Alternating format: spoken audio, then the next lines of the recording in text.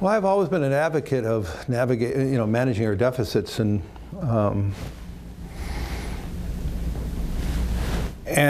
we've been blessed as a nation that the world appreciates our global position, and we are awarded that type of trust, and that trust is being, I would say, being tested right now. We created a remarkably large deficit, and the deficit is getting worse. We created a budget that has increased the deficit by $300 billion in this fiscal year, on top of this huge fiscal stimulus.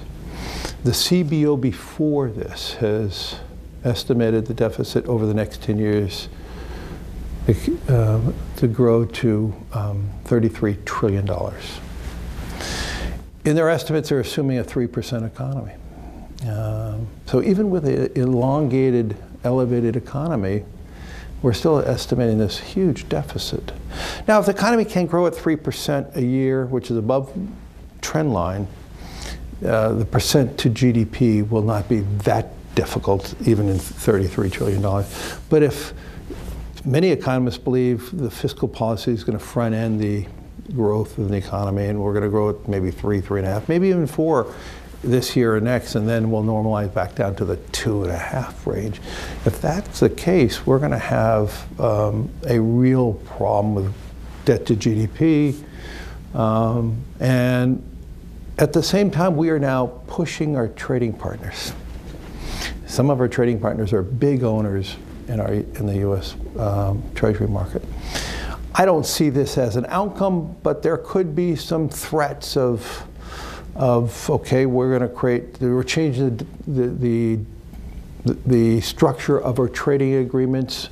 Maybe we will restructure how much U.S. debt we own. And all that could lead to elevated interest rates at a time where the global economy is not at full capacity.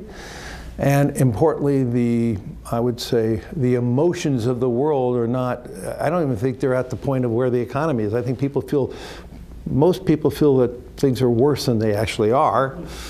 And I think that should be a big issue we all focus on over the next month, next year, next 5 years, that the sustainability of these deficits, can they be adequately financed at rates that do not disrupt the financial markets? And I think that, we're not seeing any evidence yet. I mean, interest rates by and large are pretty low.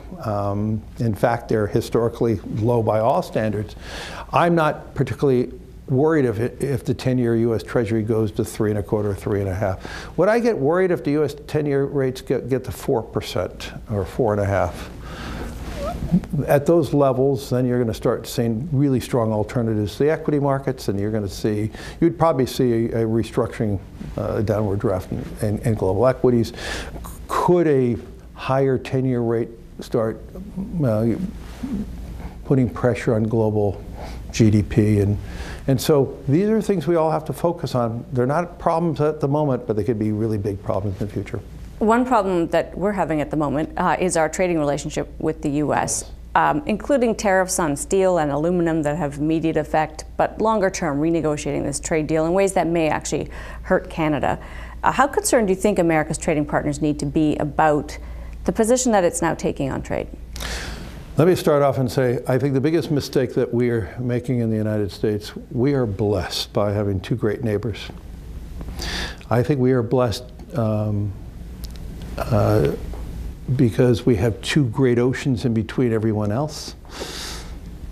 And so we have more protections than other places of the world, and we're blessed with huge natural resources. And we're actually blessed with pretty good weather relative to other places in the world. And so I'm always troubled that we're not trying to create the most important alliance together for our 3 countries becoming more powerful and working closer together. To me, that's whether the new NAFTA moves the dial 2%, 3% one way or the other, I'm less concerned about that. Now, that may be a more immediate issue.